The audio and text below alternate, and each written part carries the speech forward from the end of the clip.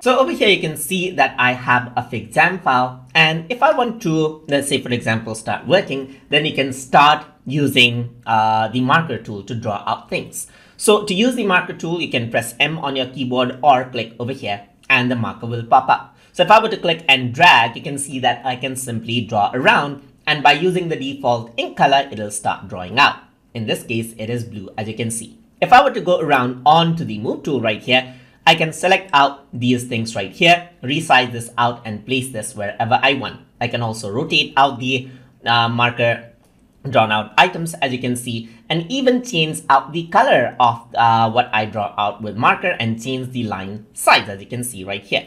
You can also choose the line size from the beginning right here. So you got a bigger marker. You can go around right here, zoom in and see how this works. So this is all in vector.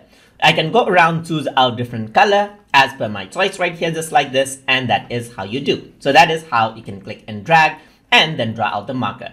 You notice something that if I were to draw out too fast, you can see that it actually goes around and create these jaggers right here. But as soon as I leave it, what happens is that it smoothens that lines out.